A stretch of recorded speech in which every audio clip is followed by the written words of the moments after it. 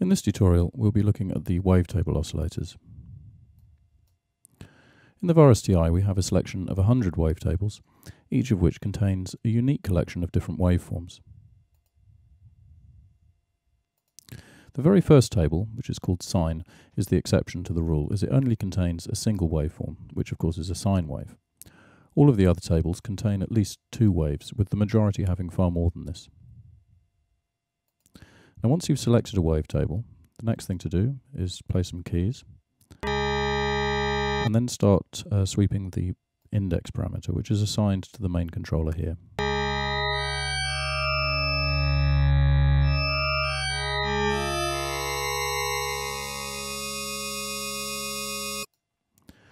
And I think once you do that, the concept of wavetable synthesis becomes quite clear, and that is that you can achieve highly dynamic changes in tone colour that are very difficult, in fact pretty much impossible to achieve with any other kind of oscillator.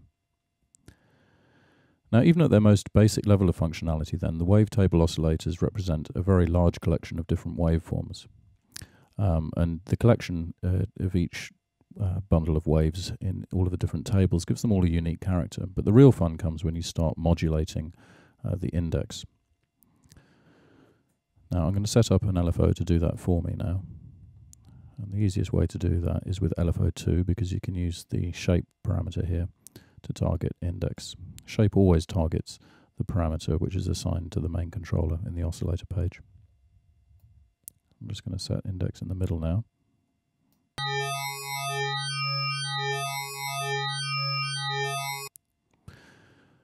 So the transitions between each of the waves is very smooth, and that's because what happens is for every value of index, what you actually hear is a blend of the two nearest waveforms. However, if you want a more stepped sound, so what you're looking for there is abrupt changes between the waves, then you can adjust the interpolation parameter. Listen to what happens as I do that.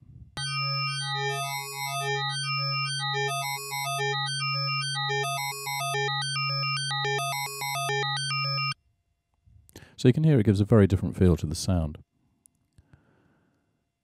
Now, whilst the main parameters like semitone, key follow, etc. are all available, some of them are slightly different for wavetable mode. Firstly, the sub-oscillator is greyed out here because the wavetable doesn't have a sub-oscillator. And also oscillator 2 has a special implementation of FM. There are two modes, frequency modulation and phase modulation, and both of them take the entire output of oscillator 1 to modulate the frequency of oscillator 2. Let's just take a quick listen now. So oscillator 2 is set to a sine wave right now. I'll increase the amount of FM.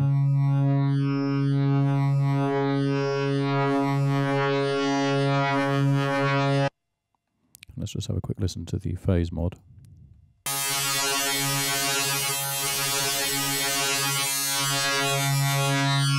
So very often you'll find that phase mod will give you a much brighter, harsher sound than frequency modulation.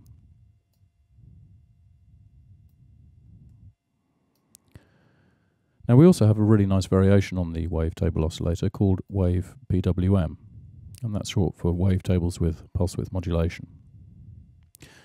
And in this mode you can apply pulse width modulation to any of the wavetables simply by increasing the value of the detune parameter.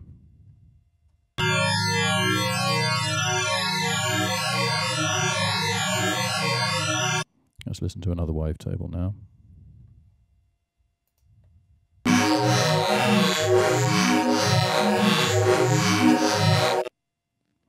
And compare it back to the original wavetable mode. So you can hear that Wave PWM adds a lot of warmth to the sound, and so it's very useful for making pads which have that digital sound but with the kind of warmth that you don't normally associate with digital oscillators. You can also adjust the basic pulse width of the waveform, but first you need to turn detune to 0, otherwise this parameter will have no effect. I'm also just going to get rid of the modulation so you'll hear it clearer. So with pulse width at 0, most waveforms will sound quite square and hollow.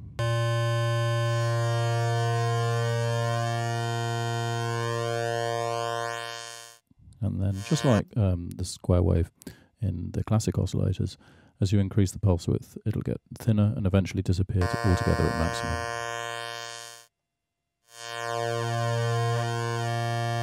And you can target that in the mod matrix as well, with oscillator 1 or 2 if you're using that oscillator pulse width. So let's listen to some sounds now which make use of the wavetables. I mean, really, I'm barely scratching the surface with this because they're so flexible. I've just made a few pad sounds. This is one which uses one wavetable. And I've modulated the shape of or the index here with LFO2, and also the interpolation rate with LFO1 using a very fast LFO, so it creates a nice little fluttering effect.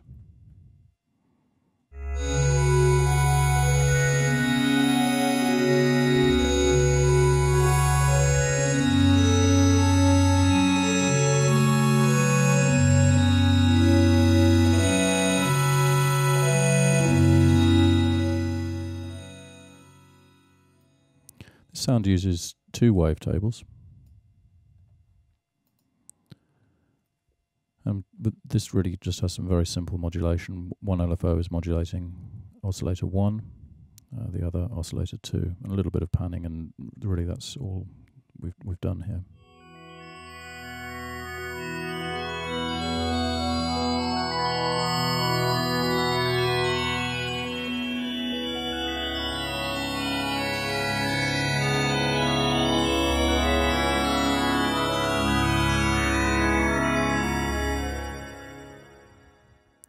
And finally, a nice warm pad using the wavetables with pulse width modulation. And very simple. It's actually a very simple wavetable which only uses 3 waves. And just LFO2 randomly modulating the index with a slow sample and glide waveform.